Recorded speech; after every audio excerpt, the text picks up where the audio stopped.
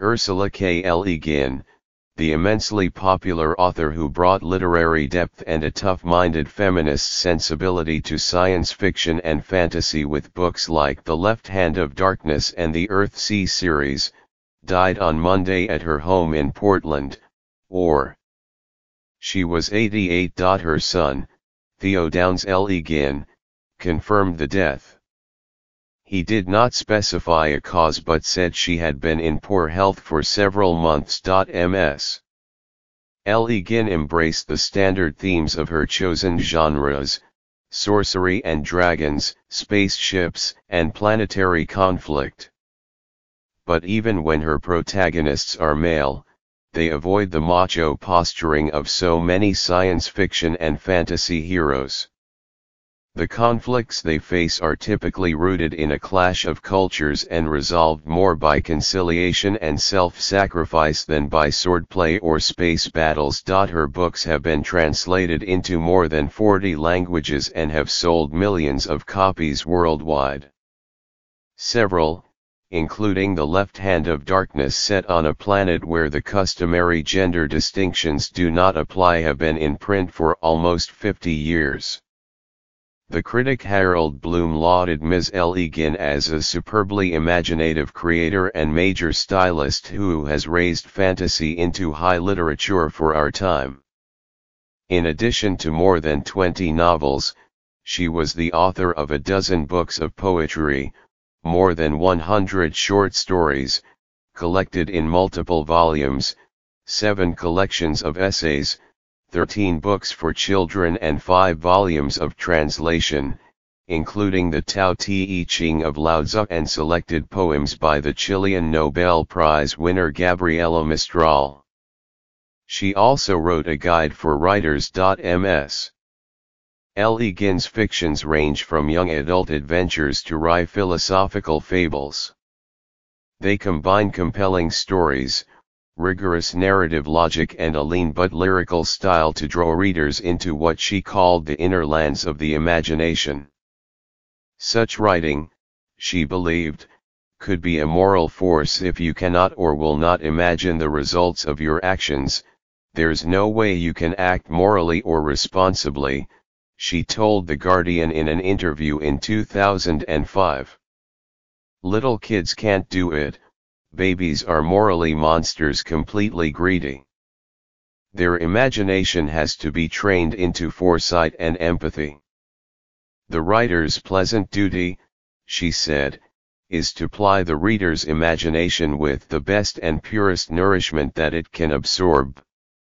She was born Ursula Kroeber in Berkeley, California, on October 21, 1929.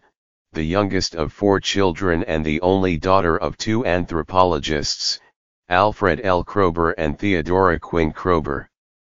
Her father was an expert on the Native Americans of California, and her mother wrote an acclaimed book, Is She in Two Worlds, 1960, about the life and death of California's last wild Indian. At a young age, Ms. Guin immersed herself in books about mythology, among them James Fraser's The Golden Bough, classic fantasies like Lord Dunsany's A Dreamer's Tales, and the science fiction magazines of the day. But in early adolescence she lost interest in science fiction, because, she recalled, the stories seemed to be all about hardware and soldiers. White men go forth and conquer the universe.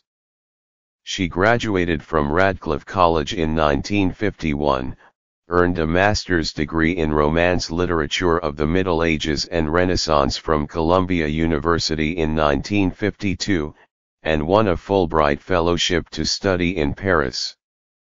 There she met and married another Fulbright scholar, Charles Guin, who survives her. On their return to the United States, she abandoned her graduate studies to raise a family. The Guins eventually settled in Portland, where Mr.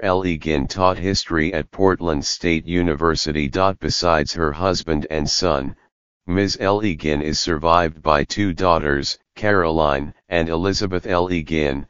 2 brothers, Theodore and Clifton Kroeber, and 4 grandchildren.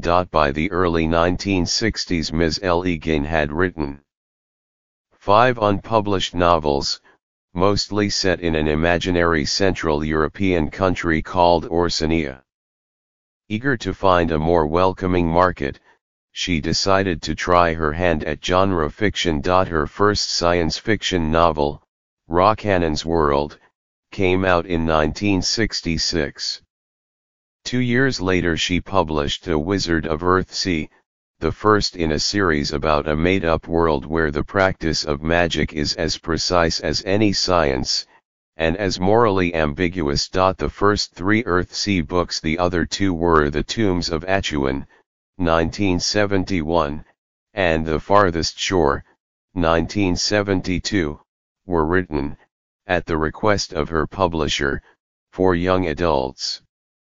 But their grand scale and elevated style betray no trace of writing down to an audience. The magic of Earthsea is language-driven.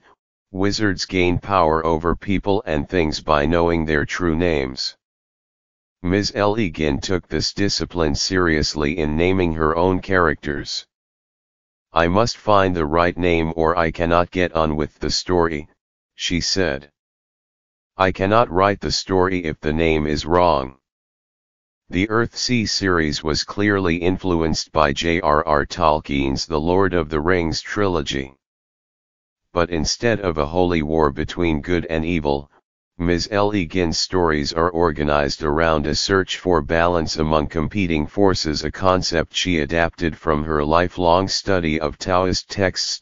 She returned to Earthsea later in her career, extending and deepening the trilogy with books like Tehanu, 1990, and The Other Wind, 2001, written for a general audience. The Left Hand of Darkness, published in 1969, takes place on a planet called Gethin, where people are neither male nor female but assume the attributes of either sex during brief periods of reproductive fervor.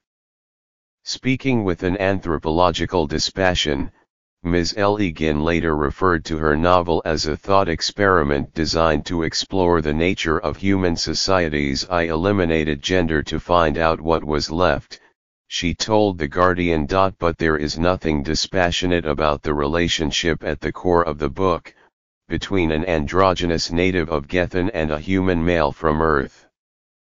The book won the 2 major prizes in science fiction, the Hugo and Nebula Awards, and is widely taught in secondary schools and colleges. Much of Ms. L. Guin's science fiction has a common background, a loosely knit confederation of worlds known as the Acclaimed.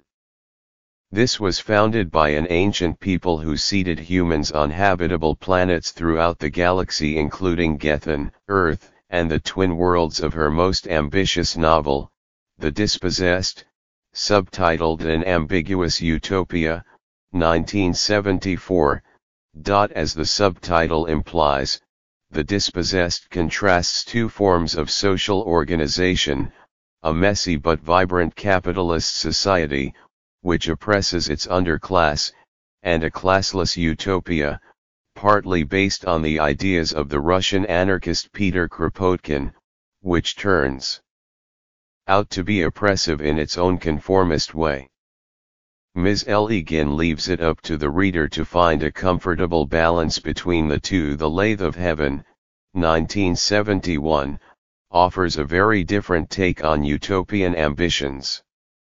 A man whose dreams can alter reality falls under the sway of a psychiatrist, who usurps this power to conjure his own vision of a perfect world. With unfortunate results. The Lathe of Heaven was among the few books by Ms. L. Guin that have been adapted for film or television. There were 2 made-for-television versions, one on PBS in 1980 and the other on the A&E cable channel in 2002. Among the other adaptations of her work were the 2006 Japanese animated feature Tales from Earthsea and a 2004 mini-series on the Sci-Fi Channel, Legend of Earthsea. With the exception of the 1980 Lathe of Heaven, she had little good to say about any of them. Ms. Guin always considered herself a feminist, even when genre conventions led her to center her books on male heroes. Her later works, like the additions to the Earthsea series and such Acclaimed tales as Four Ways to Forgiveness, 1995, and The Telling, 2000, are mostly told from a female point of view. In some of her later books, she gave into a tendency toward didacticism, as if she were losing patience with humanity for not learning the hard lessons about the need for balance and compassion that her best work so astutely embodies. At the 2014 National Book Awards, Ms. Guin was given the medal for Distinguished Contribution to American Letters. She accepted the medal on behalf of her fellow writers of fantasy and science fiction, who, she said, had been excluded from literature for so long while literary honors went to the so-called realists.